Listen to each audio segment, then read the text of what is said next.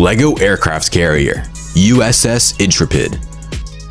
Those of us who are unfortunate enough to step on a LEGO can all agree that LEGOs may as well be considered a military-grade weapon, but some people have actually made incredibly detailed versions of actual military infrastructure that blew away even those who have used this infrastructure. We're talking about this 1:40 scale replica of a USS Intrepid aircraft carrier that was used heavily in World War II and for other military purposes.